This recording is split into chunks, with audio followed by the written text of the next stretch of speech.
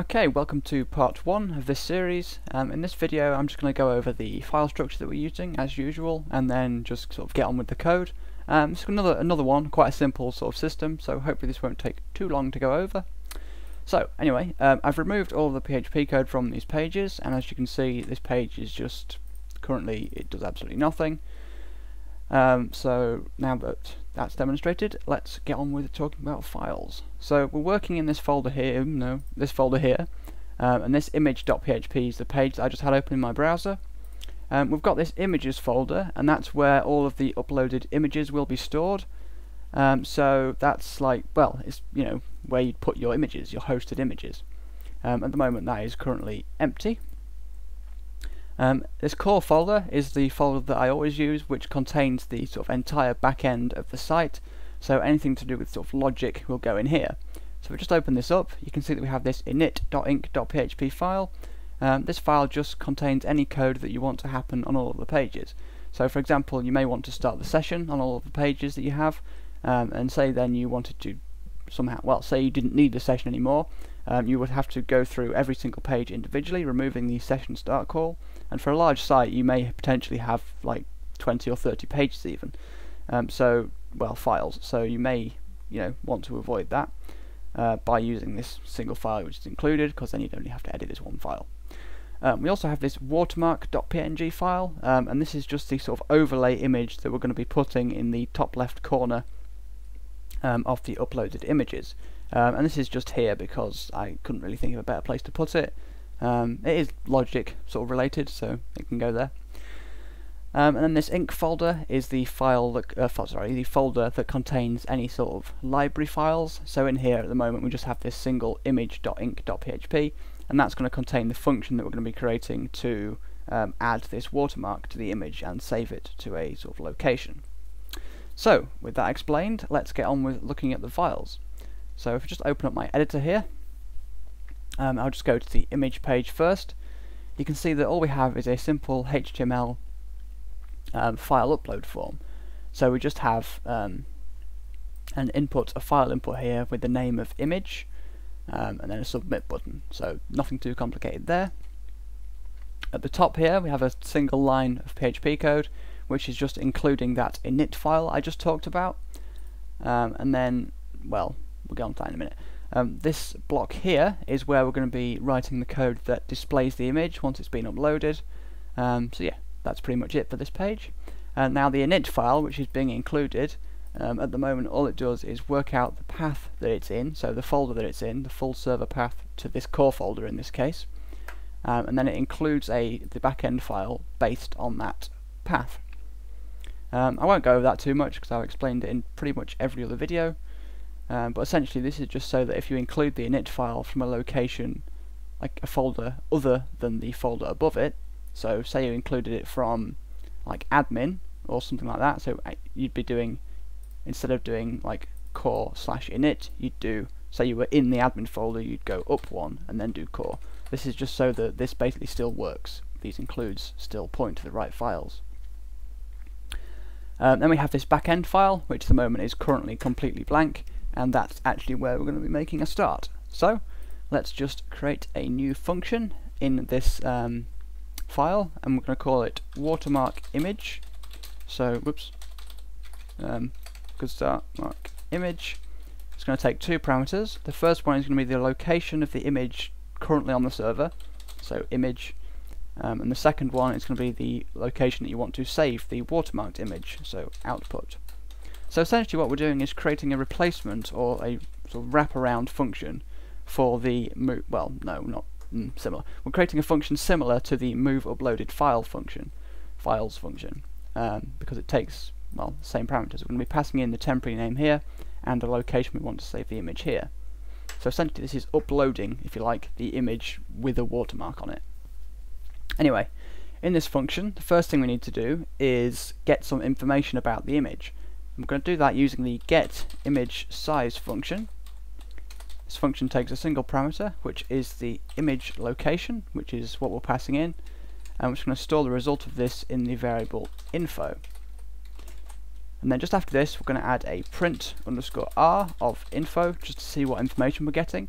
And obviously before we can sort of see this information, we need to be able to call this function.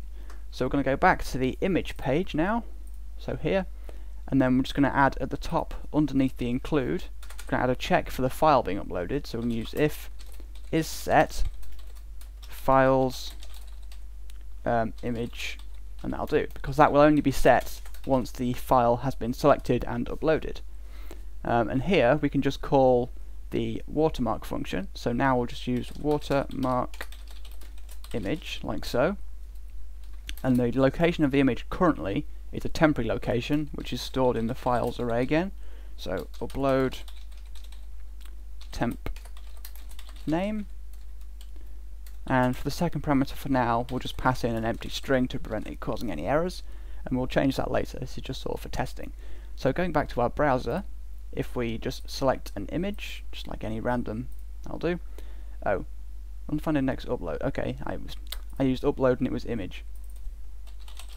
There we go. Hit reload, resend. There we go. So you can see this line is the result of the print_r info line. So you can see that, well, you can't really, it's not really that clear, but it's an array with 8 elements. No, 9. Whatever. So the 0th element is the width of the image. The first element is the height. The second one, sorry, it needs to be this one. Yeah, second is, I don't know, that's something to do with colour, I think, but you can check that on php.net. Third one is a little bit awkward. It's the string that goes into the image tag, which sort of sets the width and height. That's to do with colour, number of bits, so it's 8-bit colour. And then more importantly, the MIME type here, and this is what we're going to be using. So now that we know, we can use this to work out which function we need to call, because PHP, the image functions, you have to sort of know the type before you can create an image resource. So there's image create from, then there's PNG, GIF, and JPEG. So because this is an image / PNG, we want to be using the image create from PNG variant. So going back to our backend file, what we need to do now is create a check to see which type the image is and create an image resource from using the appropriate function. So just under this print_r, we're going to use a switch statement, and what we're going to be switching on is the info MIME variable. I did have a video on logic where I explained how a switch statement works, so if you don't know what this is, you can go back and watch that. But essentially it's the same as an if statement-ish, similar. If the MIME element of that array is image / JPEG, we want to use image create from JPEG. So the way we do that with a switch is by using case. So for each possible value of that variable that you pass into the switch call line, whatever you call it, you can create a case, and what's under that case will run if that is matched. So anyway, so if it is image / JPEG, we want to create a variable called main, and this is going to be equal to image create from JPEG image, because that's the location. So these functions create a new image resource, which is not the same as an image. It's GD. It's part of the GD library, or don't know how you meant to say that. Good. And what it does is provides like a image that you can work with, and then later on you can output it to an actual, picture, visible image. So when I say image, I don't mean like file, I mean image resource. Anyway, and after that we don't want to do anything else, so we just add a break like so. The second case is going to be image / PNG, so let's add the second one, image / PNG, and then we want to create the variable main again, except we don't make a typo. This is going to be equal to image create from PNG image, like so. And then again we want to break because we don't want to go any further. Next one is going to be image / GIF, and again create the variable from image create from GIF, passing in the image variable, and then again break. After that, we need to provide a default, and that's what happens basically if none of the cases are matched. So essentially this is a else. So you'd have if, else if, else if, else. And the default is the same as the else part. And the default is just we're going to return false because we failed to create the image resource. We won't actually be checking that in this code, but you know. The next thing we need to do is turn on something called alpha blending, and we do that using the image alpha. Let's try and spell this right. Blending. Yep. Okay. And what we want to be turning that on for the main image, and we want to set it to true, which means on. And what that does is, say when you copy a image onto another image, with alpha blending enabled, PHP will blend the alpha channels so that the colours, say if you upload a semi-transparent like white image over something that's semi-transparent and red, PHP will blend those together so you'll get like a slightly transparent sort of pink. That's my understanding anyway. You can check on php.net/image alpha blending. But you need it on, otherwise it looks weird, basically. Anyway, next thing we need to do is create the image that we want to copy on to the original source image, the main image. So we're going to create a new variable called overlay. We're going to set this equal to image create from PNG, because remember from the earlier I showed you the Watermark Dot Png image. That's the image we want to create a resource from here. So we need to access the path variable because it's in the core folder, and we can't just use path here as normal because it's not in this function's variable scope. So we need to use the globals array. So we just replace, well, the globals array. Say you wanted to, well, say the path variable. Say the variable was called path in the sort of outside of the function. So up here, for example. You would access this variable using the globals array inside the function by using globals, oops, you need one of those, globals path, like so. And that's just the way PHP works, basically. So not really any logic, well, there is quite a lot of logic to that, but I'm not going to go into it too much. Anyway, we want to use that variable here, so instead of path, whoops, we use, oh dear, there we go, we use globals.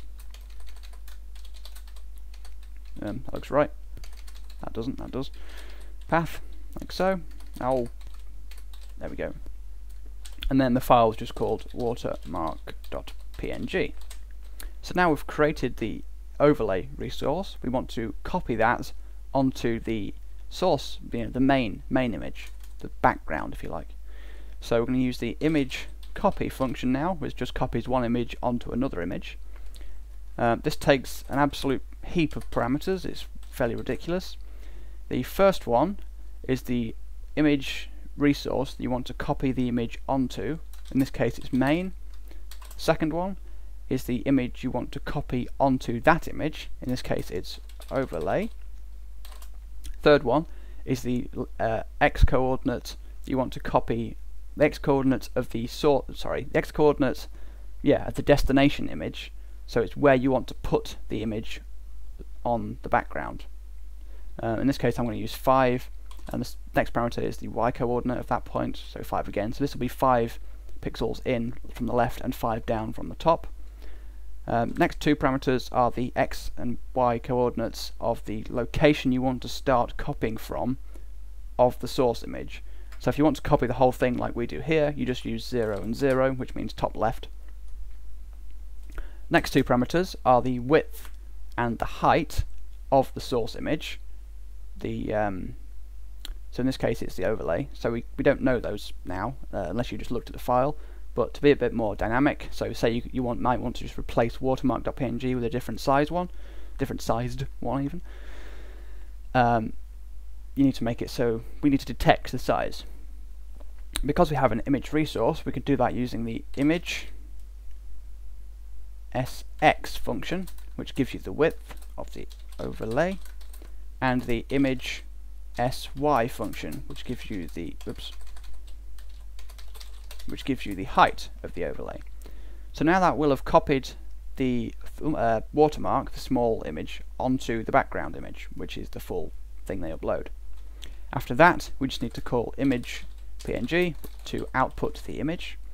We need to pass in the image resource that we want to output, which is main, and we want to pass in the location that we want to save the image, which is just passed into the function at the top as one of our parameters. So we just basically copy that to here, like so. And that's basically our function created.